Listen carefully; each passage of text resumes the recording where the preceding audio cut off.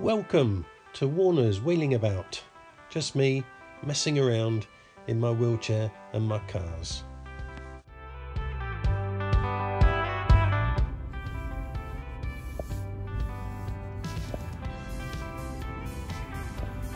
Okay, so here we have a problem already.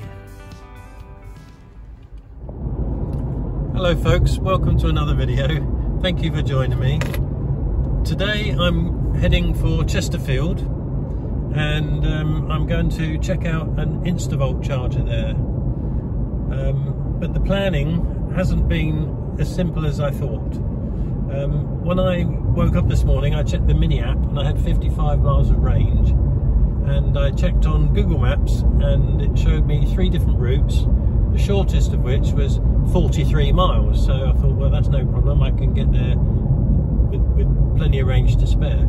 So we get in the car and I enter the destination into the mini navigation system, and immediately it pops up and tells me that I don't have enough range to get there.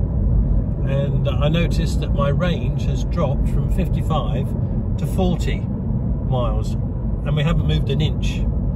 So okay, we're travelling via Gainsborough, Retford and Worksop, so I figured, okay, see what happens, because there's plenty of charges on the way.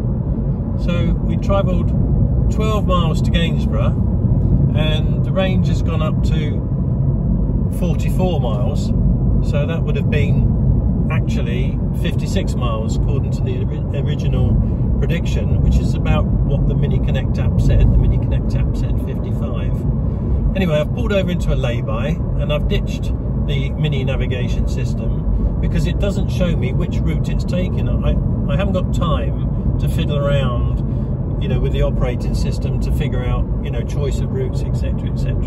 So I've gone straight back to Google Maps, which easily allows me to check which one of the 3 routes I want, which I did. So now I've reset everything. I'm 24 miles from our destination and I've got 42 miles of range. So very difficult to plan with all of this very flexible, predictive technology. So anyway, let's see how we go.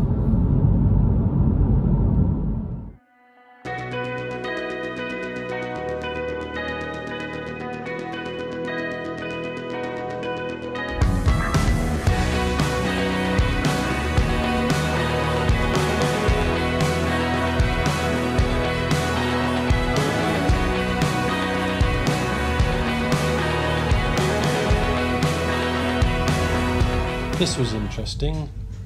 Don't be fooled. It's a Toyota MR2.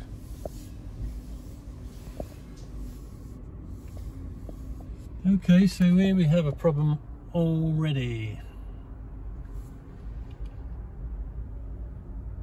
How am I going to park in here?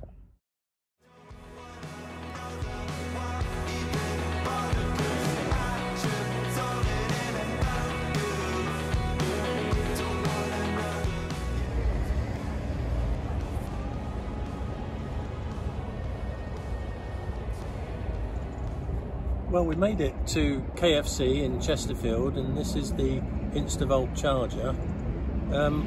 One of the charge bays is currently being used, and as you can see, because the parking space is so narrow, I'm not going to be able to get out.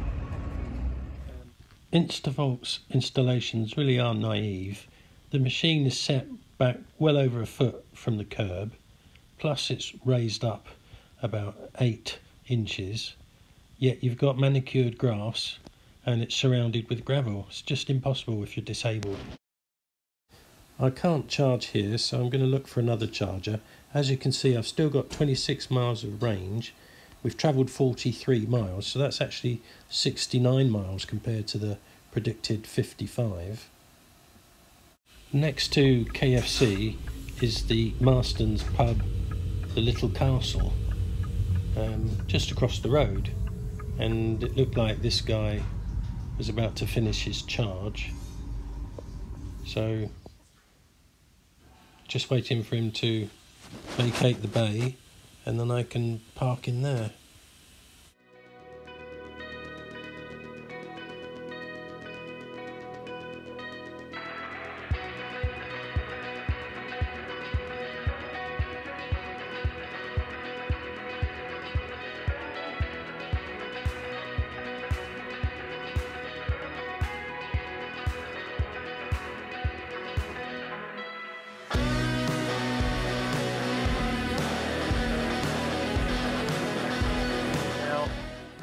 As you can see, I was able to park because this space is empty. I can actually get out of my car. So once again, I've left my door open so nobody parks here.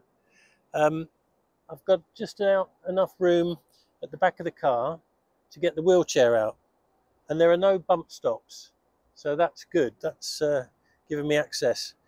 I'm not sure yet whether I can use this Osprey. It's one of their older installations, and they're not all accessible, but this one looks a possibility, so I'm going to give it a try.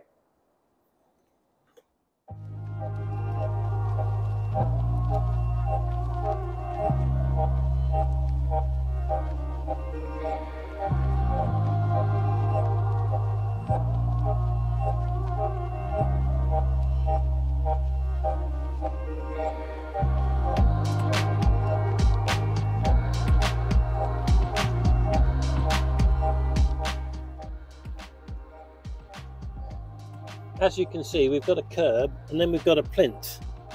So this machine is actually probably about 9 inches raised above the actual car park surface.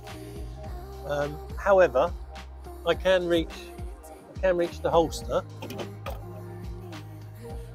so that's good.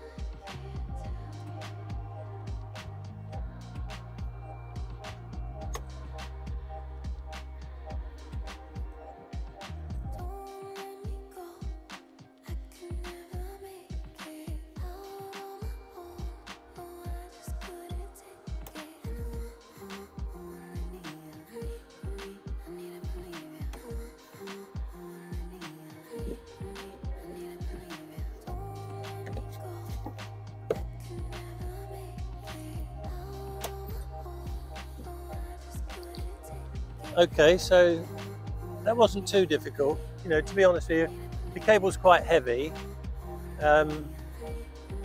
You've got to learn the technique of where to put the cable, where to put the gun, the plug, if you like,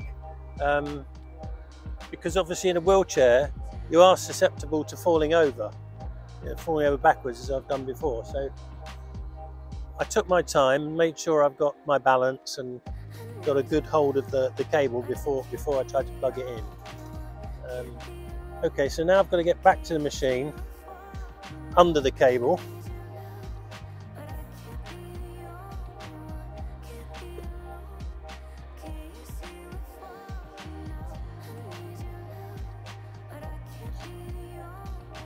Now you can see what I'm talking about, how the bump stops get in the way. You need room to be able to do a 360. Now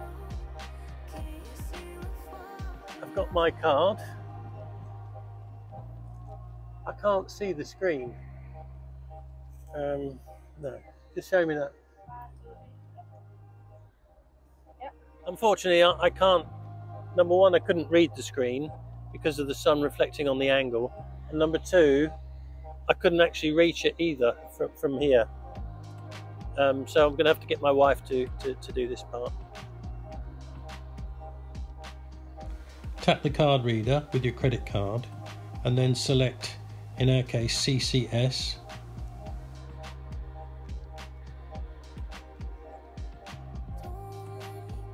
press start. I'm a bit curious why they use a two-door sports car as the graphic for an EV. You don't see many of those around. Anyway, wait a short while for the unit to connect to your car, and then the charge will start.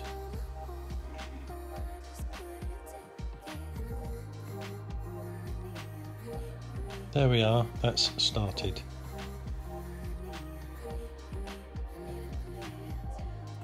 So as you can see, the extra 9 inches that this is off the ground means that the screen is 9 inches higher,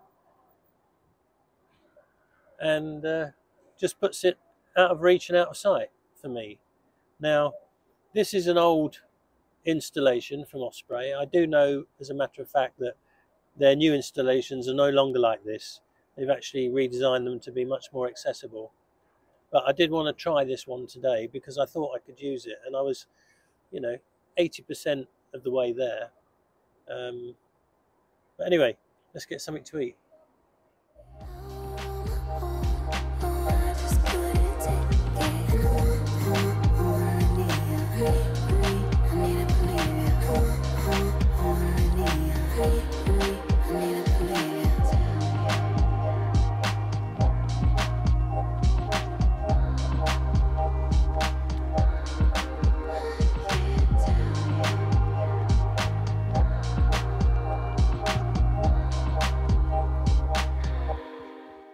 Well, that was very convenient.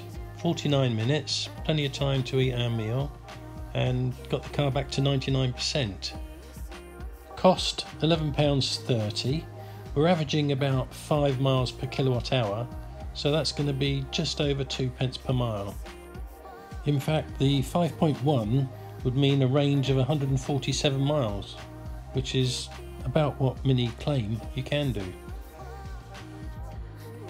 We're actually quite close to Bolsover Castle, so we're going to go and take a look. So check that video out later. Thanks for watching my video. I hope you enjoyed it.